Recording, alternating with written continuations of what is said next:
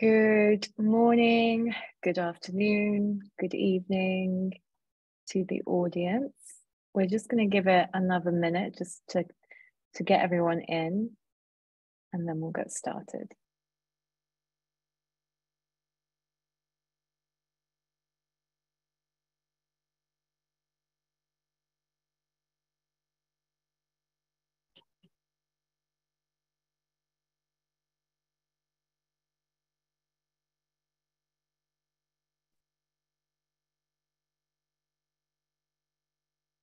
Okay, thank you everyone for joining us tonight in Palestine, this morning in Australia, and I believe afternoon in Canada, which is where we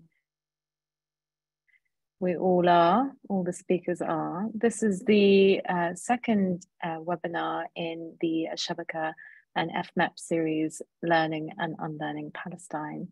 And today we're going to be talking about limited paradigms. So we're going to be looking at various paradigms that, in spite of their liberal facade, have actually sought to contain the Palestinian experience and limit critique on the Israeli settler colonial project.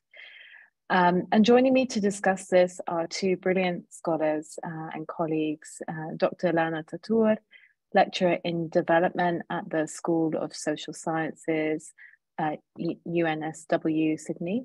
Lana, what does UNSW stand for? University of New South Wales. Okay, thank you. University of New South Wales, Sydney. Lana works on settler colonialism, indigeneity, race, citizenship, human rights, and the Middle East, with a particular focus on Palestine and the Israeli regime. And our second speaker is Dr. Muhannad Ayyash, Professor of Sociology at Mount Royal University in Canada. And Muhannad works on settler colonial sovereignty, decolonial sovereignties, political violence, and social movements, with a focus on Palestine and the Israeli regime. So thank you to both of you for joining me across these massively different time zones. I'm really, really excited to have both of you on this webinar, because I deeply respect your work in general, but also because I think your particular insight on this topic is critical. Now, we know that in Palestine, there has been no shortage of paradigms and frameworks thrown at us. And in some cases, as Palestinians, we've adopted them and found strengths in them. And in other cases, we've had to navigate their limitations. So I want to start with the dominant framework in which most mainstream spaces, NGOs, human rights groups, academia, etc., has adopted as a prism through which to analyze and talk about Palestine. And that is international law. Now, of course, we're not lawyers, neither are we necessarily international law specialists, but as Palestinians, we all come very well versed in international law, and we've had to be. So perhaps I can start off this conversation by asking you both, how did international law become such a prevailing framework in Palestine? Who would like to start? Thank you. Thank you for having us, and thank you for all those who are taking the time to attend today, and thank you for organizing this wonderful event. I'm really looking forward to be in conversation with you and with the participants. I'm joining you from stolen Gadigal land, that is Sydney, and acknowledge that sovereignty was never ceded, and of course a strong commitment to land back. Speaking of international law, I think it's quite a, as you said, I don't come from a law background. Neither does Muhannad or you, but you're right in pointing that international law is such a central part of every Palestinian, right? You don't need to be an expert in international law. It governs our lives in so many different ways, and it has been governing our lives. Certainly, also looking at the ascent of Zionism, the Balfour Declaration, the investigative committees on Palestine, and the ways in which the question of Palestine have been managed through imperial period and afterwards was really through the exercise of international law. Thinking about the partition plan and the League of Nations and then the UN, we have a host of institutions that really have made decisions about our land, about our lives, without as if we don't exist. It's not just a question of consultation. It is a question of the ways in which the question of Palestine has been governed by these institutions and the different procedural mechanisms that they have implemented has completely racialized Palestinians as incapable of deciding their destiny, as inferior, as people whose faith could be decided by others. And I think this is the context in which we have been, as Palestinians, operating. First of all, seeking to make a difference, to have a voice, to have a stake in these processes. We couldn't, despite the fact that this arena has been structured against us, really playing a key role in our oppression. This is not an arena that we could have abandoned, given how important it was and remains in governing our lives. We also recognize that this is an arena that is being really shaped by, by different circumstances, political, historical, economic, and so on, and changing circumstances. And we constantly adapted the ways in which we are engaging with international law. And I think here the 60s and the 70s are really a key turning point where we as Palestinians, Palestinian Liberation Organization, really sought recognition, but not within the framework necessarily of the liberal recognition that we know today, in seeking legitimacy and place within really an environment then that had so much hope in the UN with decolonization and anti-colonial movements, taking, really trying to change the ways in which international order is structured. And we were part of it. And there is the famous Arafat speech in the UN, and there is the famous resolution on Zionism is racism. And we managed to make really some significant achievements in this period through our allies. Today, we are in a different, and maybe I'll finish with that because I know we have, the entire webinar to talk about it. But today we are also in a different space where we recognize that international law is constantly remade and is made, and we are part of this conversation. On the one hand, we want to engage in international law, and the other hand, we don't want international law to be what is governing our struggle, what is governing, what is shaping or governing our demands. We don't want it to be, the ceiling. We want it to be another arena in which we struggle. And I think that the contestations that exist today within the Palestinian liberation movement or solidarity movement around meanings of what is apartheid, or how can we understand apartheid or indigeneity, and so on and so forth, are part of really our attempt to shape international law and to struggle on the ways in which it gives meanings to our struggle, but also putting boundaries to the ways in which it can impose itself on us in a really, really compromising way.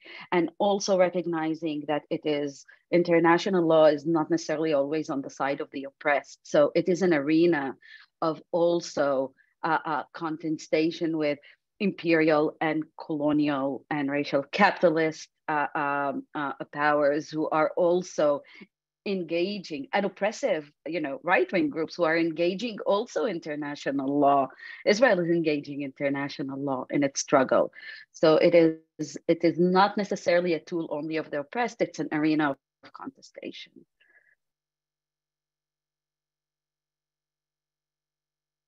Yes, do you want me to jump in, Yara? Yeah, go ahead.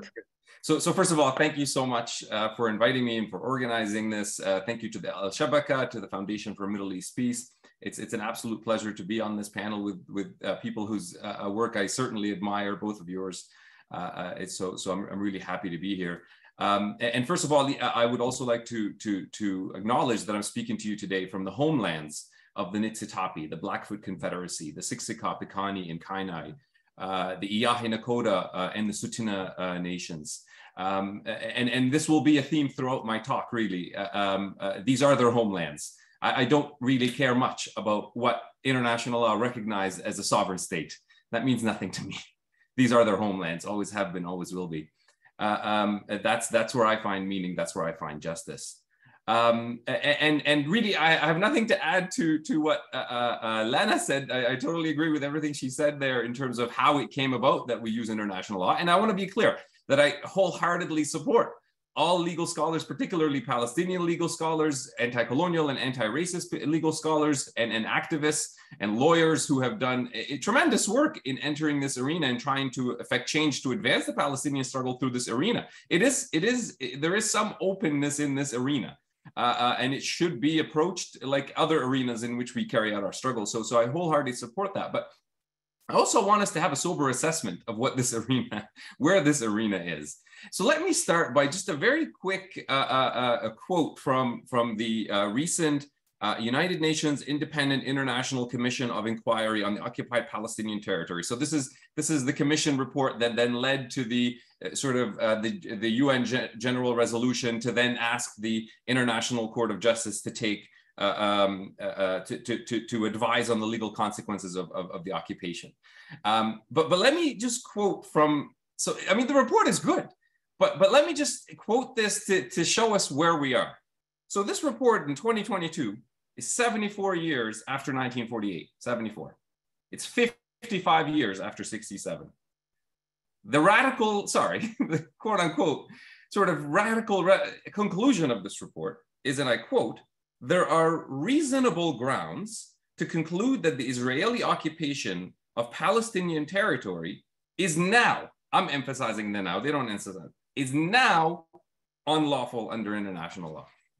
International law is an arena that is just now starting to say there is grounds to think that what has been happening for 55 years of brutal military settler colonial occupation, of 74 years of settler colonial conquest, of over 100 years of brutal Zionist aggression and colonization of the land of Palestine, they're just now thinking it might be illegal.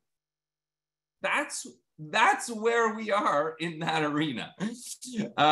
So I'm not celebrating that. I'm not celebrating that as a huge, validation of us. We've been saying these things for over 100 years. We don't need the validation of international law to know that what we're saying is the truth. Now, again, approach this arena, work within it, use it to dispel Israeli propaganda, of which there is plenty. So again, and even the commission report that I'm citing from has some good information that can be used by activists. I'm all for that. So please don't misunderstand me. But part of the language in this report as well, there's this constant talk about, throughout the document, things that are happening now are quote unquote leading to permanent occupation and annexation. What leading to? It's been that since 1948.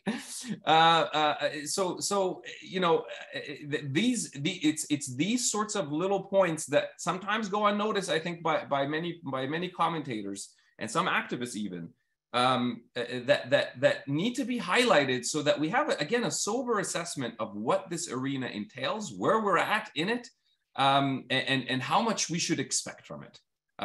So I'll end my first comments there. Thank you. Yeah, thank you both so much for that. And Lana, something that you said really struck with me, that this is also an arena that has been structured against us, and then we kind of always assume that it's going to be on the side of the oppressed. And I think for the last 3 decades, so much energy and hope has been placed in international law by Palestinians and Palestinian civil society. And I think we're reaching a point now where Palestinians are completely disillusioned and frustrated with it, because the material gains have been so limited, and also because, you know, we're seeing, and, you know, this is down because of implementation, but we're also seeing, you know, it's also about political will of the powerful states. And we just have to look at the West's reaction to Ukraine and Russia's invasion of Ukraine. And I think, you know, for Palestinians, like, it's really, you know, when we talk about international law, we also, you know, are talking about the bare minimum. You know, we're not talking about like a ceiling. We're talking about the very bare minimum. And international law, you know, it doesn't account for the most part, it doesn't account for colonial situations. And why is that? It's because, you know, the majority of people who were behind international law and international law conventions are former colonial powers or current colonial powers. And so the provisions for colonial situations, for settler colonial situations within the international law are incredibly limited, and do not give, you know, much power to colonized or indigenous people. And that's not by coincidence, that's definitely by design. But before we talk about colonialism and settler colonialism, I want us to think a little bit about, you know, what I said earlier about Palestinians sort of seeing international law as the bare minimum. You know, what does this tell us about the limitations of international law? How far can we go with international law?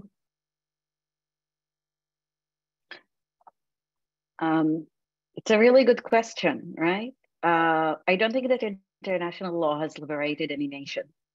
It has been important tool. And again, I'm not against the use of international law, and I don't think we need to abandon that space. But liberation does not come from international law. This is not the space. And as you said, international law is constrained by international politics.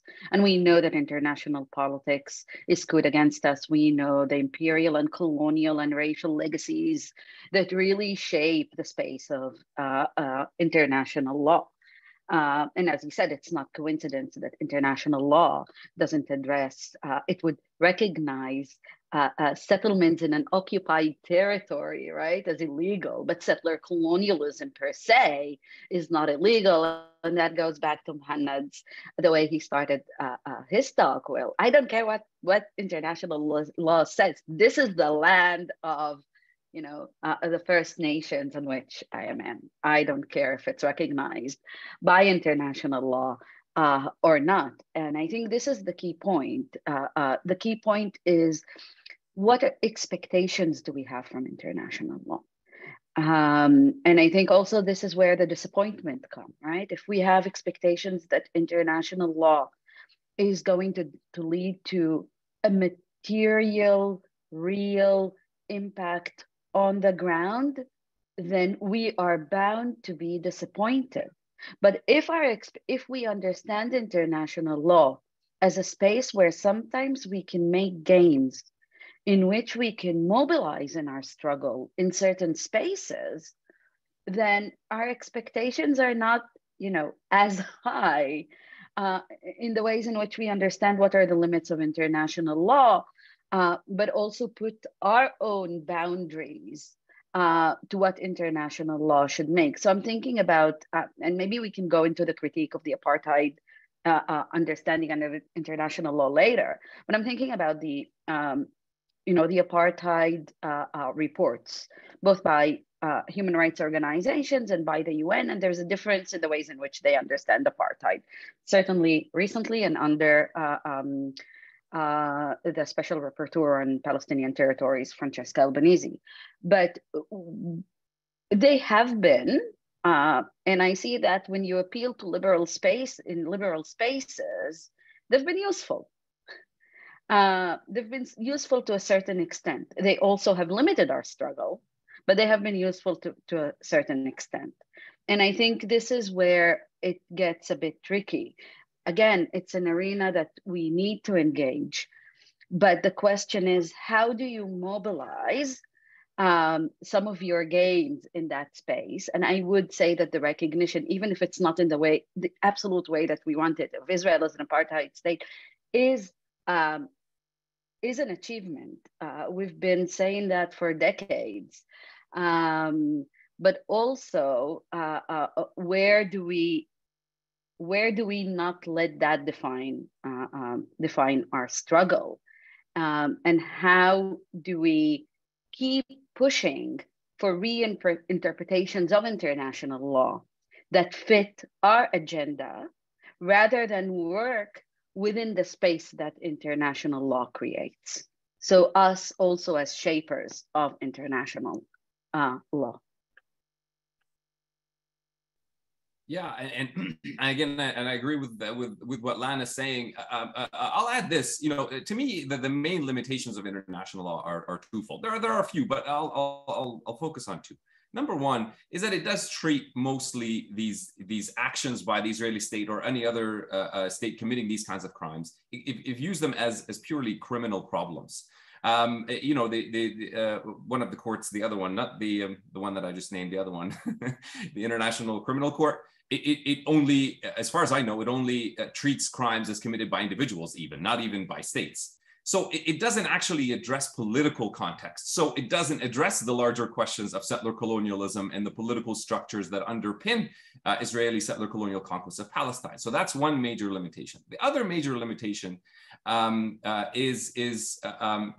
well, there's three, sorry. So the other major limitation is enforcement. It all depends. International law cannot be enforced except through basically the Security Council. And the Security Council is purely political, as is international law, because it can't be enforced. So even if we do get rulings in our favor, I'm not holding my breath that the Security Council will act on them, because the last thing that the Security Council does is act on principle. It does not. It acts purely in the self-interest of the American imperial hegemony.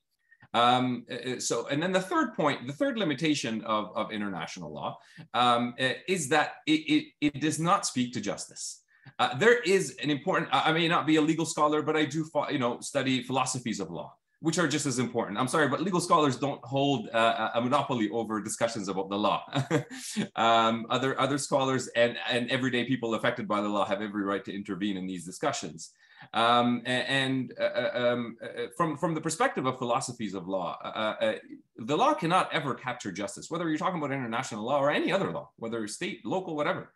It cannot actually capture justice. Justice is always something that exceeds law. Law tries to claim as if it does capture justice, as if it does in its enactment, fulfill justice.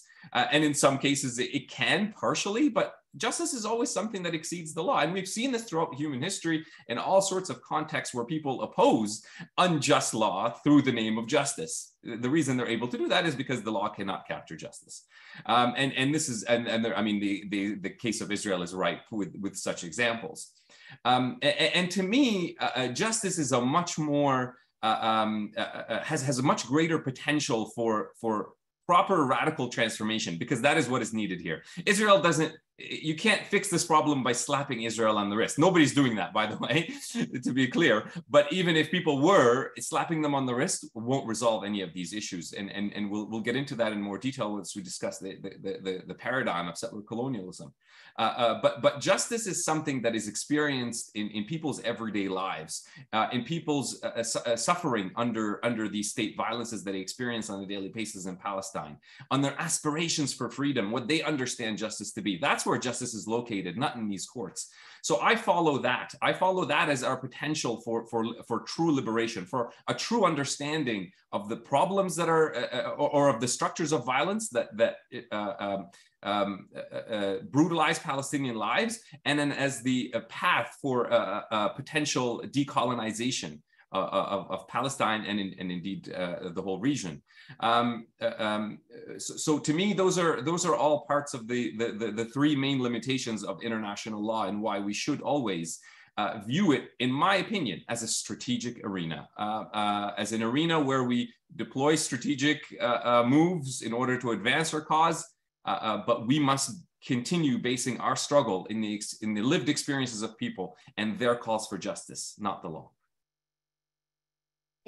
if I can just add about on that for like 1 minute, I think it's really important. And I always, it takes me back to a key text that was written years ago, before the whole discussion on apartheid, etc., by Ms. Nakato and Karim Rabir on the limitations of law, of international law.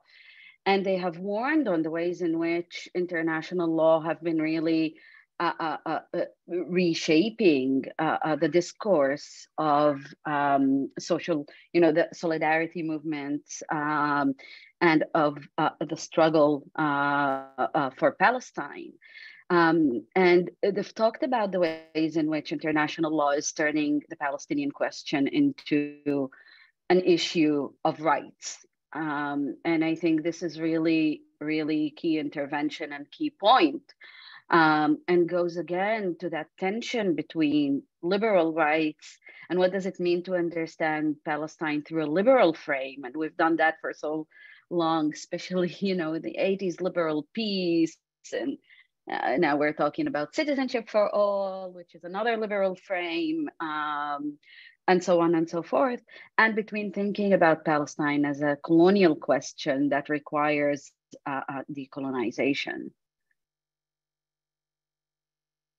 Lana, thanks for sharing that last point. And Mohammed, the point on justice is so important, and I want us to maybe unpack that a little bit later in the discussion.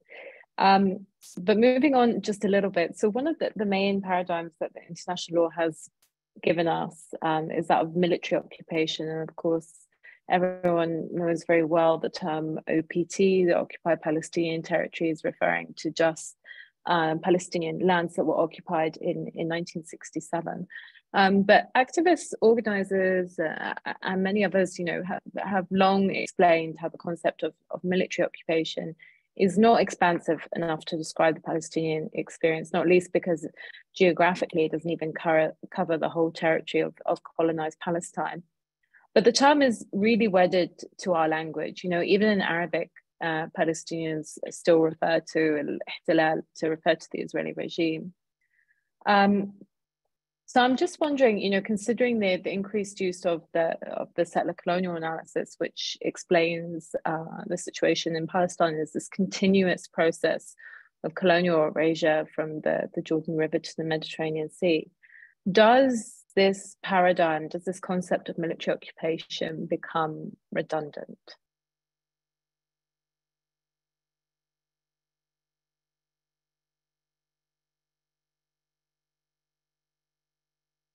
Go for it. Did you want to switch it up? No, take it. Okay, sure. We'll switch it up. So, I mean, the first thing that the limitations of military occupation, of course, it erases 48. That's the main limitation of it. It naturalizes the settler colonial conquest that took place in 1948, and it starts with 1967 as the starting point of a quote unquote solution, the two-state solution, which is a chimera and all the rest of it.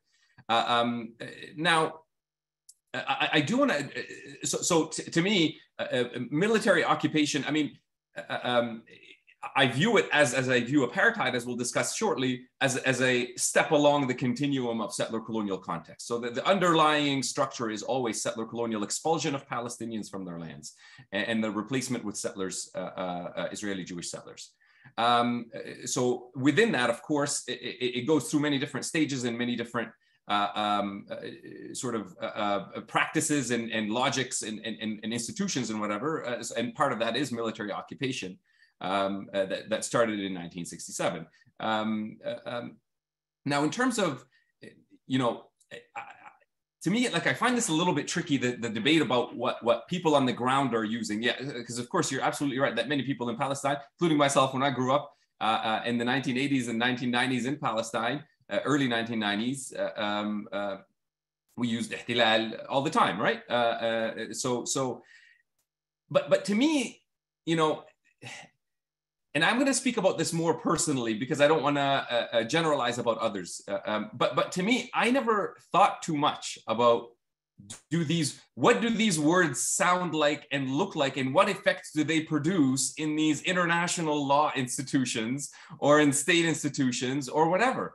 You use these words because everybody else was using them, but you understood with everyone else what the substance of those words were talking to. And we knew that what they were talking to was the brutalization of Palestinians, our racialization as inferior beings who do not belong to the land, as people who Israel would like to see expelled and removed from the land. Like, we understood ihtilal, for me, as all of those things. So we basically understood it as settler colonial conquest in our sort of, you know, personal understandings and collective understandings of these issues without knowing or paying much attention, especially I was a very young child, of knowing like, oh, there's effects of these words in legal definitions and states and all of that. So, but I do think that I'm not alone in this. I don't think.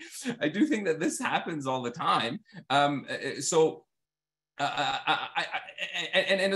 like, we have to keep in mind that colonized populations do go through a process of constantly having collective debates about what concepts are best used to describe their experience. But often when those change, in my view, the substance does not. The substance does remain focused on how we are racialized as inferior beings, on how Israel wants to expel us and remove us. Like, I didn't need to read academic articles or read international law to know from, you know, age 8 that Israel does not want me there.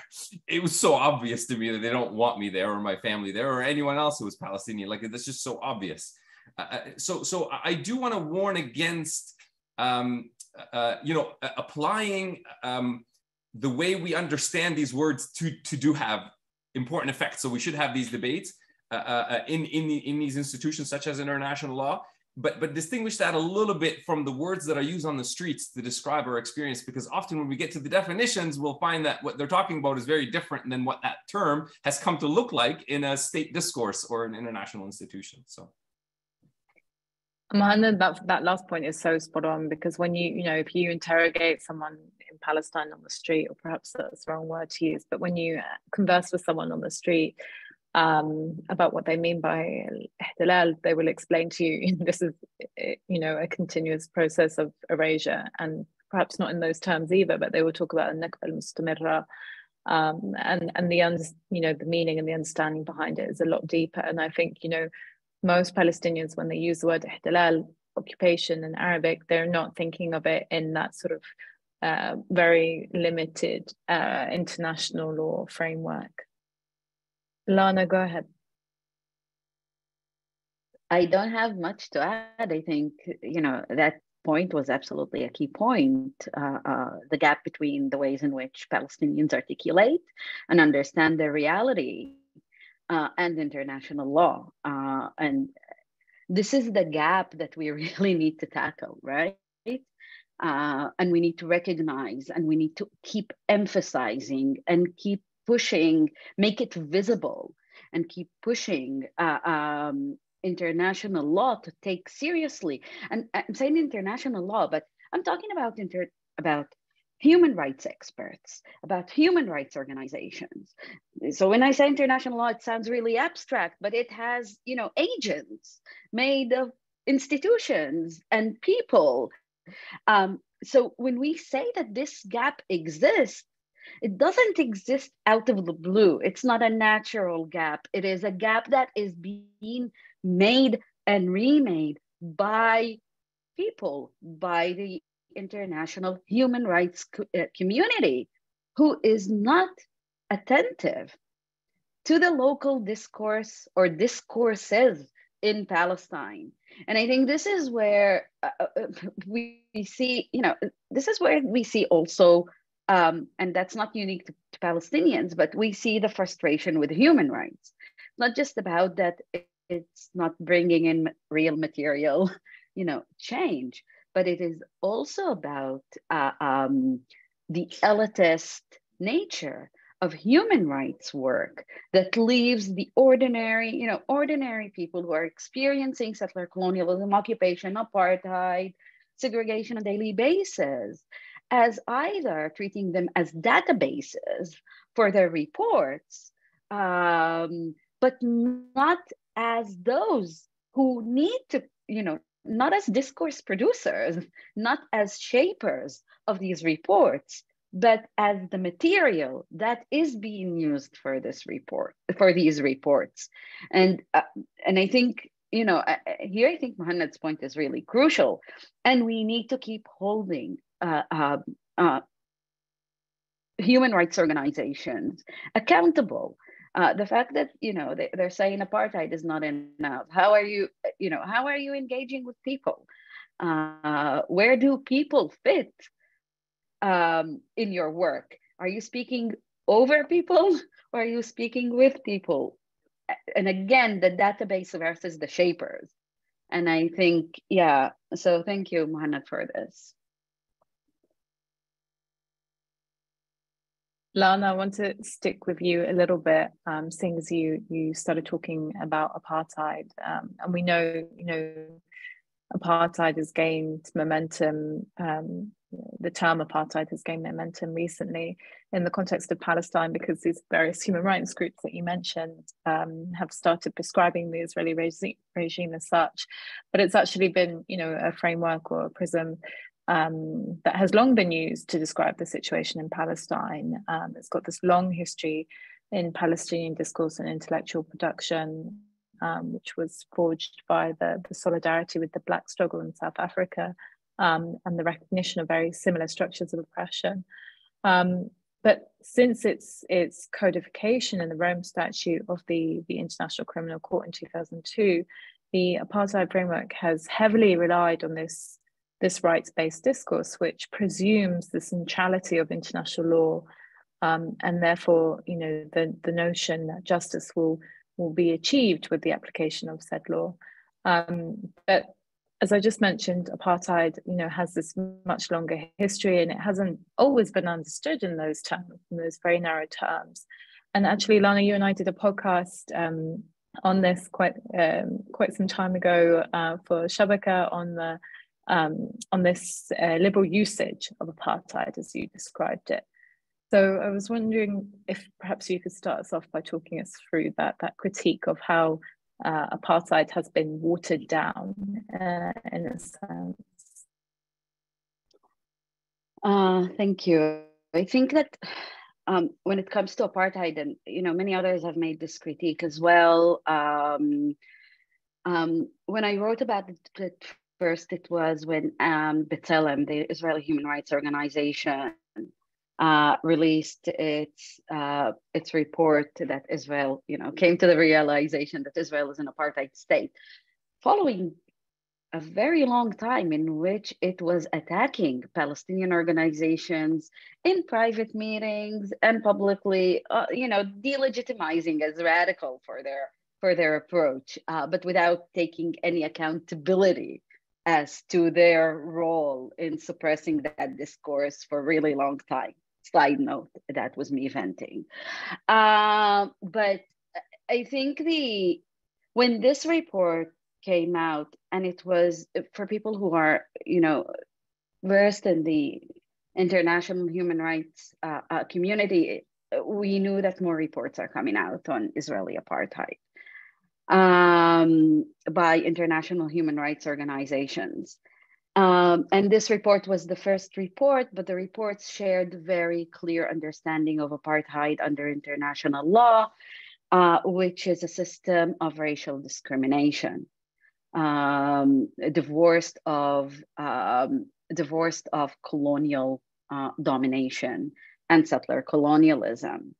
So it was a very liberal reading of apartheid that really focused on the ways in which Israel has created different systems of rule and differentiated regimes of rights for Israelis and Palestinians. But as if this creation has come out of nowhere, that it has no ideological basis, that there is no overarching project behind apartheid, which is settler colonialism and Zionism. And I think probably Muhannad will speak more about settler colonialism, but what I want to say is, looking at all the critiques that were made since the B'Tselem report. It is remarkable how much power we have had as Palestinian solidarity movement, as a Palestinian movement, as Palestinian activists, Palestinian scholars, in really intervening in that discourse and putting a very forceful objection to the liberal framing of apartheid as a liberal question. And we see this impact in the recent reports that have been published by the Special Rapporteur on Palestine, Francesca Albanese, and her talks and her statements, which link directly apartheid as to settler colonialism and seeing settler colonialism as the overarching framework in which apartheid is taking place. I would add also occupation is taking place. So, you know, this critique had influence. We had an influence of the ways in which some of this discourse is starting to change within institutions, where now I think our next forefront needs to be is about Zionism. Settler colonialism is good, but the question is, how do you read settler colonialism? If you read settler colonialism without a critique of Zionism as a colonial and racial movement, then we have gone only so far. We don't want liberal reading of settler colonialism. We want, we want to tackle the core, and that's the Zionist project. I want to see the organizations push for a recognition of Zionism as racism. I want them to really see in international law, taking in by international organizations and so on and so forth, taking the apartheid discourse to the next stage and linking it to Zionism. Because as long as Zionism remains a legitimate project, settler colonialism remains a legitimate project. There is no way around it. You don't have Zionism without settler colonialism. I know that Peter Beinart is trying. It's impossible. It is impossible. So I'd like us to now start pushing towards that direction. Again, building on our intellectual legacy, and this is also work that Noura Arikat has been doing. She's done fabulous work on, recovering some of the work that Palestinians have done around their racism around the resolution racism is Zionism is racism and talking about this. So we have an impact, and I think we can now start pushing the discourse a bit further on this. Yeah, and I just one of the things that I absolutely loved about what Lana said is that we don't just concede these concepts to their liberal, the liberal version of them, right? Like we don't just say, well, they've ruined apartheid, they've ruined settler colonialism, I can't use it anymore. Don't do that. I don't like that approach. Like, let's continue to claim those for what they, establish the meaning of those things for what they actually are, not the liberal diluted version of them, which is always comes in to basically maintain the status quo. And also building on what Lana is saying, we see this all the time. Palestinian scholars and activists and communities articulate the context properly and accurately. It gets ignored. And then 30, 40, 50 years later, they'll come to the conclusion that we've already said that many years ago. And then they'll say, oh, look at how great, for example, look how great these Israeli revisionist historians who have finally shown the mythology of Israel's founding. Yeah. Meanwhile, Palestinian scholars and activists have exposed all of that many years before. But obviously we exist within a racialized epistemological order of things where we're always going to be mistrusted or seen as prone to exaggeration or being unscientific and all the rest of all of that racist discourse that is part and parcel of Zionism and colonial modernity.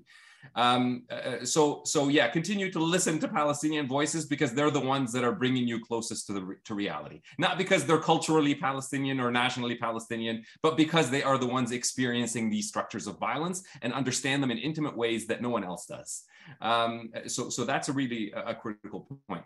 And in terms of how I theorize or conceptualize apartheid, many other scholars have done this, like Mahmoud Mamdani and many others, that have situated apartheid within the larger structure of settler colonialism, had convincingly showed how apartheid sort of appears, I call it in a recent journal article, a kind of a holding pattern, where the settler colonial conquest kind of cannot explicitly on a mass scale expel the indigenous Palestinians, and therefore apartheid comes in to kind of cement and naturalize the settler colonial conquest through mass expulsion that already happened, and sort of engage in more slow forms of annexation and expulsion, setting the stage for a future event of mass expulsion. Because on the road that we're on and following Zionist ideology, they've been telling us this implicitly and sometimes explicitly, that they do want us gone, that they do want the entire land to be majority Israeli Jews, with Palestinians making up something like 15 to 20%, no more. So I view apartheid as a kind of a holding pattern within that larger structure of settler colonial expulsion. And without getting into the sort of nitty-gritty details of settler colonialism and what makes settler colonialism, it is in its basic form a structure of expulsion, a structure of the violence of expulsion. It continuously must expel the native indigenous Palestinians in order to create Israeli Jews, as I would call, masters and lords of the land. And that's a critical part of Zionism. Zionism is not an ideology that can be redeemed. It is irredeemable. De-Zionization is the only path forward for decolonization. Again, we're not the only ones saying this. Many critical anti-colonial scholars have said the same thing as well, non-Palestinians. Zionism can only be a project that operates on raciologies and racial thinking that are part and parcel of colonial modernity, that situate Israeli Jews as the superior race to the inferior Palestinians, and cannot but produce what I would call masters and lords of the land. You can't redeem a relationship with a person that starts the relationship by saying, I am your master and lord. There's no dialogue. There's no conciliation that can happen with this. Fanon saw this many decades ago. Other indigenous activists and theorists have saw this many decades ago. And I would warn here as well on the sort of discourse that paints the problem of Israel as if it's a problem of just ethno-nationalism. Israel is now an issue because it's now like Hungary, and we just turn to civic nationalism and that'll resolve everything. But the problem with that approach is that settler colonialism is not resolved through civic nationalism. We have cases of settler colonialism where we can look at how that doesn't work. Indigenous scholars and activists have said that civic nationalism in a place like Canada did not at all advance decolonization. In fact, it just became another tool by which indigenous communities were robbed of their sovereign claims. And that's the critical part of also settler colonialism. It is always the erasure and elimination, not just of individual or individual and collective bodies, but also the elimination of indigenous sovereignty. And I don't understand sovereignty here in the strict Euro-American sense. I understand it as a sort of a concept that denotes this very complex relationship that people form between land and people, which appears in many different forms. The Euro-American version of it being the sort of most destructive as far as I'm concerned, and not the one that should limit our understanding of sovereignty. So in addition to human rights as well, and going back to the limits of this discourse on civic nationalism, which is based on the notion of human rights, we're not asking just for human rights. We've been asking for decades for political sovereign rights, because that's what we are. And that's not in a zero-sum game. Our political sovereign rights do not mean the displacement of Israeli Jewish sovereign existence on the land. It just means a different form of sovereignty that needs to be radically rethought and restructured. Thanks, Mohammed. And one of the key points that you both mentioned that I want to highlight is that using the term apartheid is not about equality. That's a liberal reading apartheid, which sort of boils down the issue to this, one person, one vote. If everyone had the vote tomorrow, it would certainly not end Zionist settler colonialism. And we can look at the case of South Africa as an example. They ended political apartheid, but economic apartheid still very much exists, and the lands and the wealth of the country still sits in the hands of a very small minority of settlers in South Africa. And so, a more radical understanding of ending apartheid or establishing an anti-apartheid movement has to be at its core, about decolonization. And there are many different pillars to decolonization, and this is an ongoing discussion among indigenous peoples and among Palestinians of what decolonization means and what it looks like. But we already mentioned, some of those core pillars. Mohammed, you mentioned, de-Zionization as a core pillar of decolonization, and justice, of course, and importantly, the repatriation of indigenous life and land, and that sort of tends to be overlooked, especially in this day and age when the word decolonization is thrown about in liberal circles as this metaphor, as indigenous scholars have described it, rather than a very real and material process. I'm going to turn to some of the questions now, even though I would love to keep chatting, because this is it's so great to be in conversation with both of you. But there are quite a few questions that perhaps, I think some of them we've already answered, but perhaps we can make our way through some of them. Although some of them are very legal, so perhaps I'm wondering we might skip past this one. So there's one question here about something which we just mentioned, about this sort of citizenship for all approach, and it being described as liberal, and a decolonization approach, which would be something else. Would successful decolonization lead to an illiberal outcome, something other than a one person, one vote democracy? I think maybe if Mohanad can take because I think what he was talking about towards the end really links to this, and then I can, if he can expand on that, because it was really interesting, and then I can jump in. Sure. So relating to the sort of what I was talking about at the end in terms of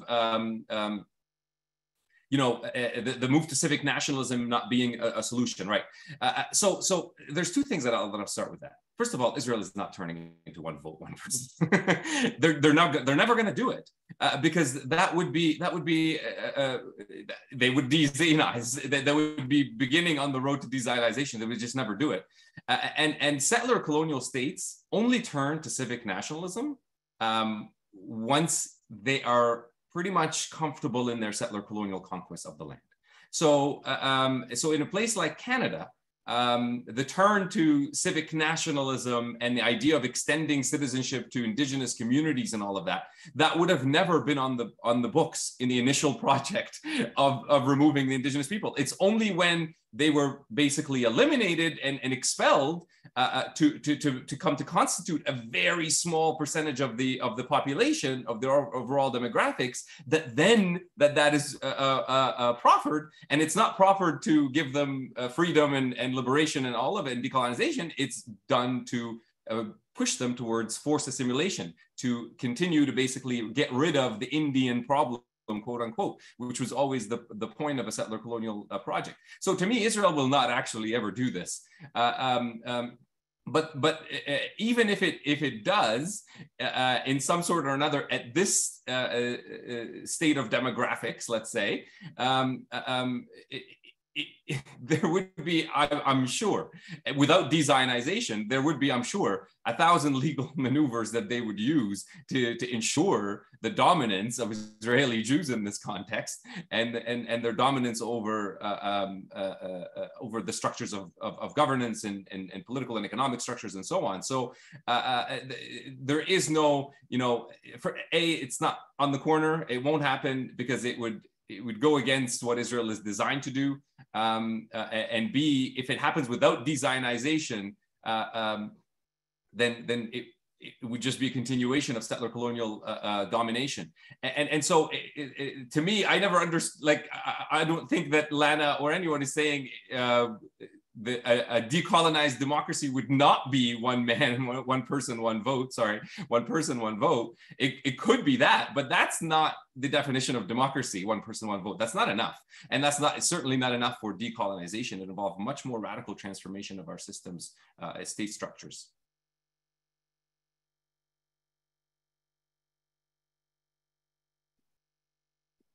Thank you for this. I just want to add, I see there's a comment. Thanks for asking my question. I do hope one of the speakers will attempt to identify either a case of successful decolonization or what it might look like in this case. That really is an analytical frontier here. Every time the question of decolonization is raised, this question comes to the fore. There is this kind of a quest to give a clear answer to what decolonization is or what it could mean. And in many ways, the problem with this question, I think it's an important question. I think we need to talk about what decolonization is.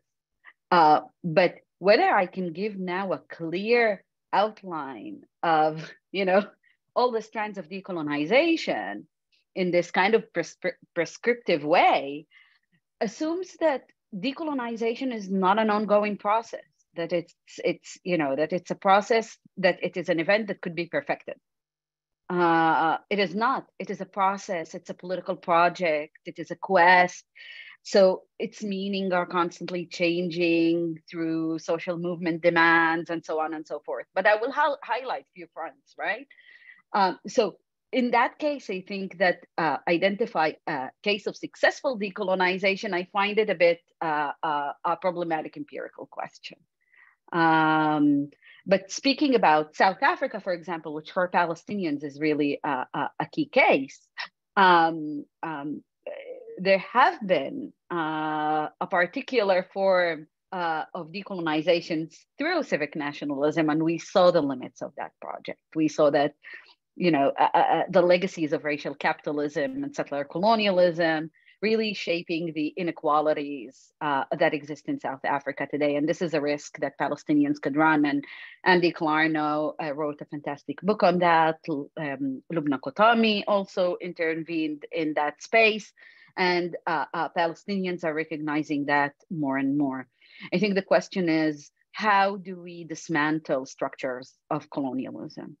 How do we dismantle legal system that is colonial? What do we do with economic system? How do we engage with the issue of return? How do we not create a society governed by brutal racial capitalism in which the Israeli Jewish population continue to control the vast majority of the land in Palestine? How do we redistribute land, wealth, property? We have the question of sovereignty and borders and statehood. How do we understand them? Do we want them? We don't want them. This is all up for debate, and social movements are intervening in that discourse as well. I think the problem with the citizenship, that even if we and I agree with Muhannad on this, but even if we go down the route of one person, one vote, it's clear that without decolonization, dezionification, what we will get is some kind of a version of South Africa, and we need to learn from that experience. So, that kind of discourse of, oh, but then there will be majority, that's not enough. That is not enough. We know that numbers are only part of the equation when it comes to really building a just future. Citizenship is a small part of the conversation. The real struggle is dismantling political, economic, legal, and social structures, thinking about patriarchy, thinking about racial capitalism, thinking about all these questions in the ways in which we articulate a decolonized society. And Palestinians will not necessarily agree on that vision. We have neoliberals among us, quite few, right? Quite a lot of them. We're not inherently or essentially anti-capitalist, right? Some of us are, some of us aren't. So there is also a contestation among Palestinians as to, you know, what will happen in a liberated Palestine in which, you know, Jews and Palestinians will live. I'm sure that there is a particular class that have a completely different, you know, class structures, completely different visions. So we don't agree. We don't have a Palestinian answer. But these are some of the questions that for radical liberationist decolonial project to happen, this is what we are grappling with at the moment and in the future. And Lana, I just, you know, I do want to jump on that and just, you know, I think when Palestinians are asked this question, it's quite often comes with this implied sort of lack of feasibility. You know, well, decolonization is not feasible. It's not within the realm of possibility. And I think the follow-up question of, you know, give me an example of successful decolonization cases compounds that.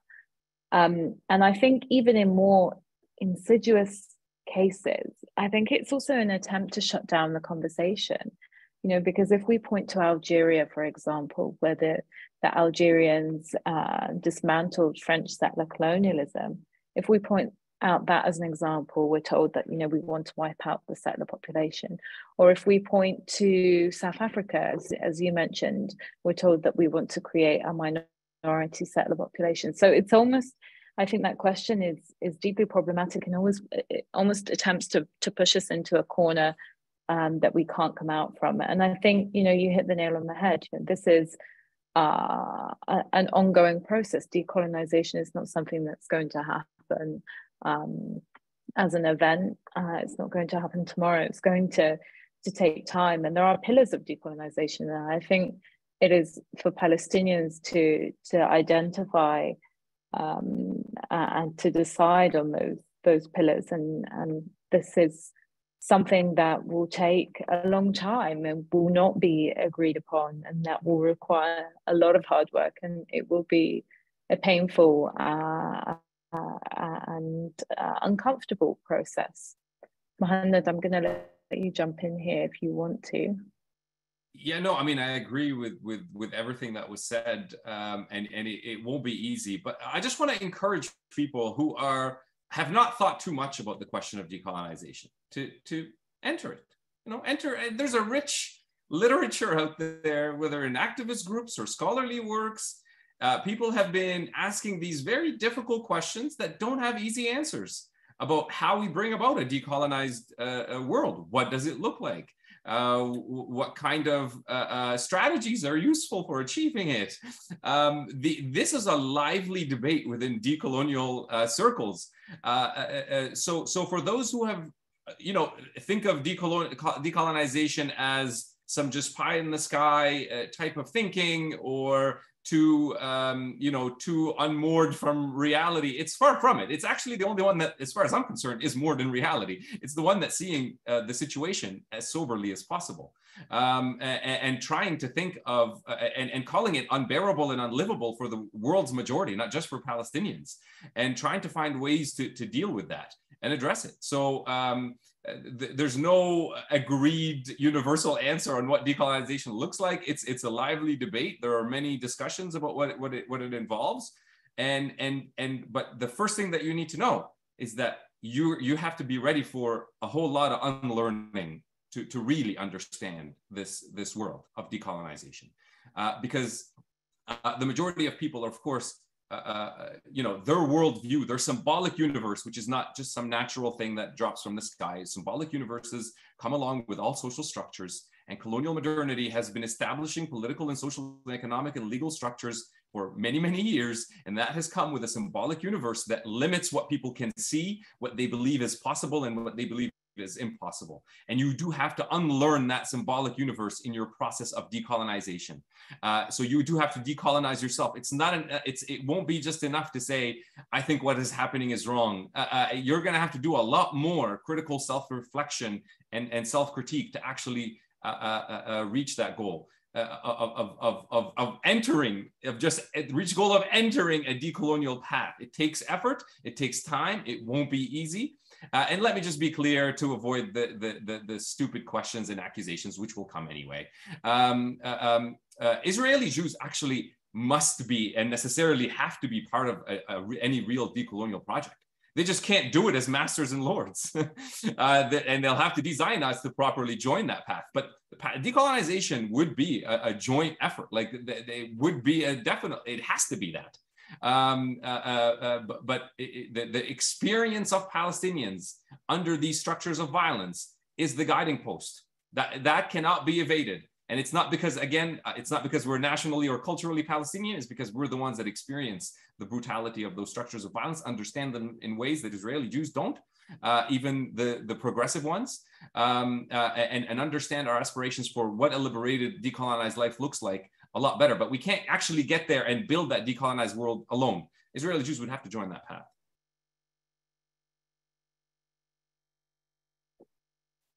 Thank you, Mohammed. We will just do two more quick questions before we bring this discussion to a close.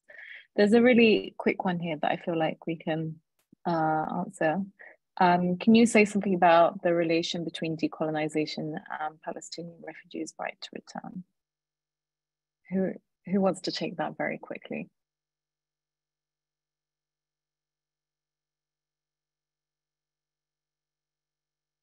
There is no decolonization without return. I mean, that's obvious.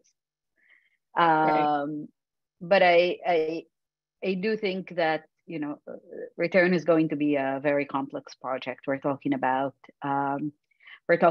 population that have lost everything. We're talking about population that in its majority is living in poverty, that have lost its land, its property, its houses, its communities, have built alternative communities. And it's not all these aspects. And again, the redistribution here is a key, but not only redistribution, but thinking about all these kind of social aspects as well, economic, social, and political aspects. And refugees need to shape their return. They know their needs. They know how they want their, you know, they have particular visions or can make their particular visions. One thing that I would say is there have been several projects on return. And it's an interesting, because it's like, how will the villages look like, right? And then they bring architects and planners.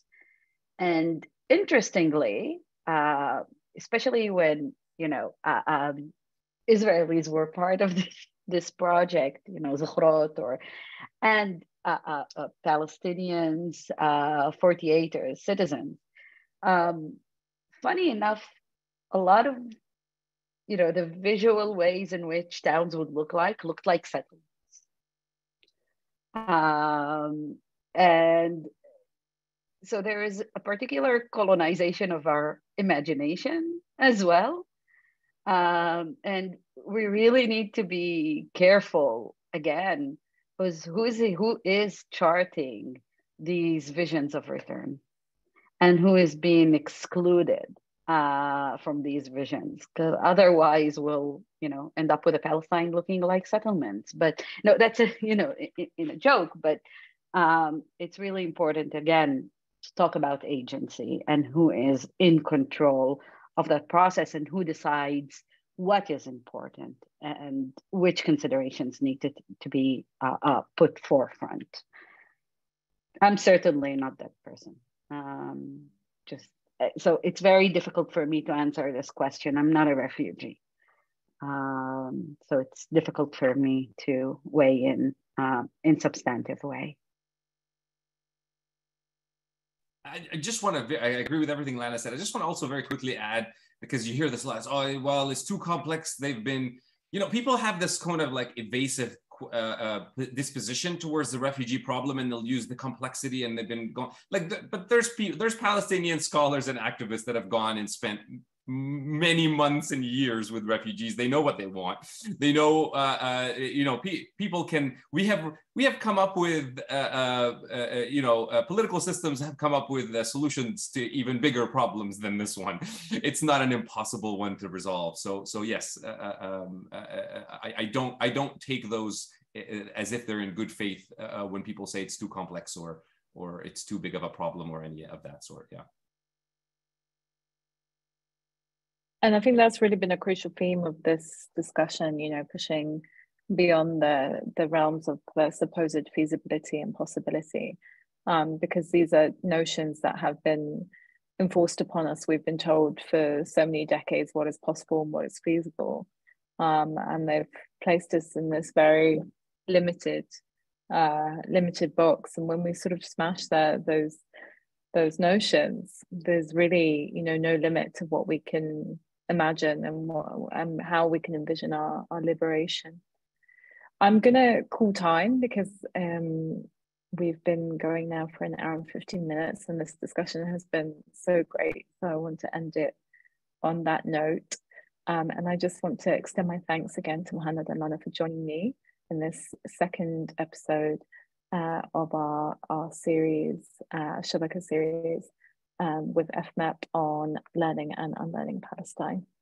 The recording will be available after we end this session, and I hope that all of you will join us for the next 2 sessions that we have planned. Thank you so much. Thank you so much for having us, and for all the people who took the time to come. Thank you. Likewise. Thanks, everyone.